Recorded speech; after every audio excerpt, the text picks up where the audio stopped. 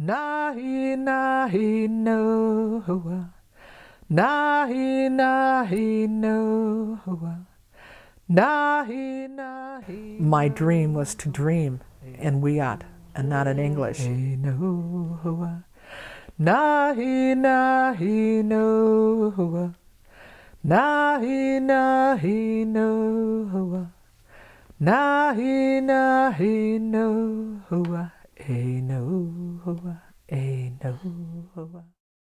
Long before Columbus discovered America, long before the Crusades, since the very beginnings of Christianity, the Wiyot people have lived in Humboldt Bay in Northern California. These peaceful people developed a highly sophisticated society of ocean and river fishing technology, of trade in clothing and shell jewelry, with a rich cultural heritage of song and dance, starting each year with a world renewal ceremony.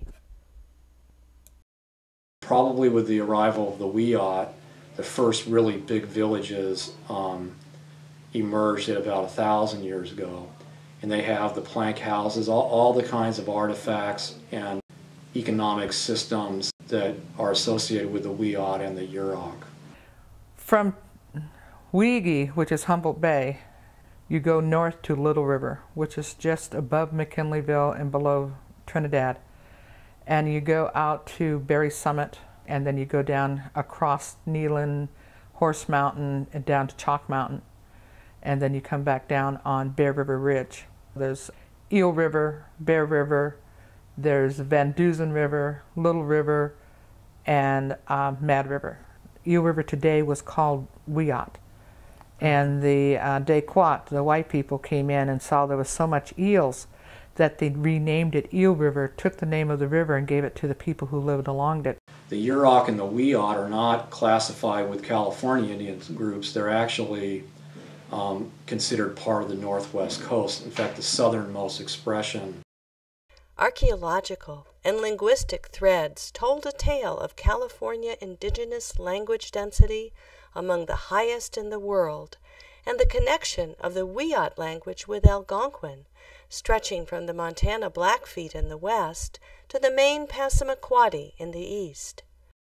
The Wiyot land of coastal salt marsh, prairie scrub territory, and redwood forest was rich in natural resources. The 1949 gold rush brought prospectors and agriculture to Humboldt Bay, and tragedy to the Wiyot people. At dawn in late February 1860, certain citizens brutally massacred the Wiyot women, children, and elders during the World Renewal Ceremony at Tuluwat on Indian Island, as reported to the world by Bret Harte. Only one infant, Jerry James, survived the massacre, seen here in 1910. The Wiyot people numbered 3,000 to 5,000 before 1850 and 100 in 1910. Today, the resurgence of interest by the Wiyot in their language and culture enables the process of regaining what was lost to begin. Many other Native American people long to recover this spark. This is our story. It took one massacre, 3 massacres, to put a culture at stop. There was a group in Eureka bought property down on the old reservation site in 1908 and gave it to the Wiyot people because the Wiyot people did not have a place they called their own. By the 50s, the termination laws came into effect and terminating Indians from the East Coast to the West Coast, and we happened to be one of those tribes that got terminated. So culture is really important. It defines who we are. But as my grandfather said, I'm not teaching you anything. The white people are here to stay. We have to get along. People don't understand.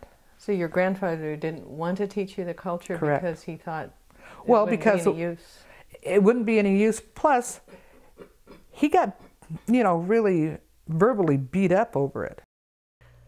Karl Teeter, a 27-year-old Berkeley graduate student on a GI Bill with a young family, definitively linked Wiyot to Algonquin languages through his construction of Wiyot from the last native speaker in the 1950s.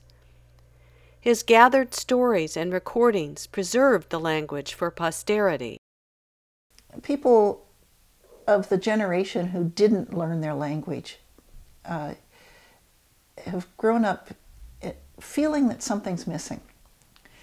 And what I think is important to them is a sense of their own identity, their own autonomy. And so the language brings them that sense of autonomy, of reclaiming their own history, reclaiming their own culture, and reclaiming their sense of who they are.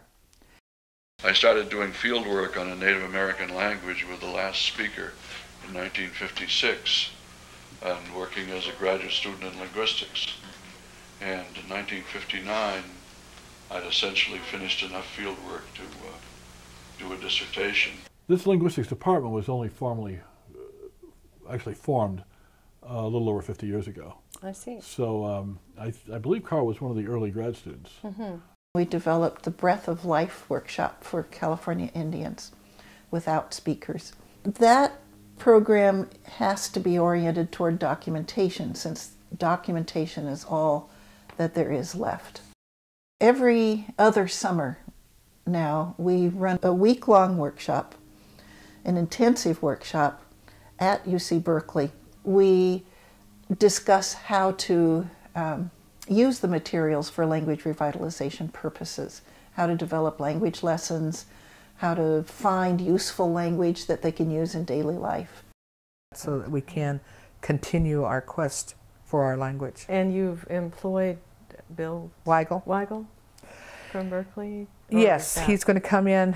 He's coming to work on the alphabet for us. The primary grammatical description, which is what we rely on for the sort of the heart of revitalizing the language, is right here in Karl's The Wiyot Language, which was based on his research with Della Prince, one of the speaker I'm sure you've heard references to. I dreamed that the Wiyot would really embrace their culture, because that's what makes us different than the next group that comes along. I see that the language is really important. The last 15 years have brought new life to the awakening Wiyot language and culture.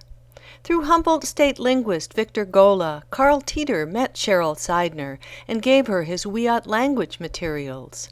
Victory, in a federal lawsuit, restored tribal status and provided funds for 88 acres and tribal housing at Table Bluff. Descendants of Jerry James began an annual late February vigil for healing in the community. The Eureka City Council voted to return 60 acres of Indian Island to the tribe. The young woman's coming-of-age ceremony was danced. The tribe purchased a ship dry dock at Tuluwat on Indian Island to protect an ancient clamshell burial mound from further erosion and to clean up the toxic repair facility.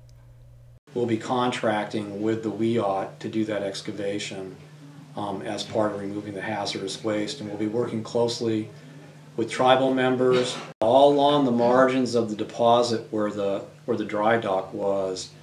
We'll be doing hand excavations and screening. And to reconstruct a place for the World Renewal Ceremony on the island. Language, culture, and the land are sacred, and once again coming alive for the Wiyot people. I asked for a song from the Creator, from God, and say, you know, here we are, we're still a people, we're still a viable people, and we have not gone to sleep. We are here. Hey, hey, hey, Noah. Hey, hey, hey, Noah. Hey,